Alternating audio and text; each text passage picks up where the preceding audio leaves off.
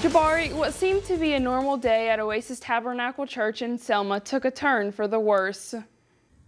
Dallas County District Attorney Michael Jackson says the shooter, 26-year-old James Jr. Mintor, was having domestic issues with his former girlfriend. Right before Sunday morning service, Mintor was in a dispute with another male.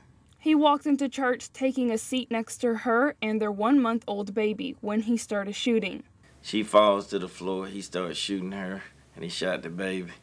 The pastor runs over there and tries to grab the gun from him. They struggle over the gun. The pastor gets shot in the leg.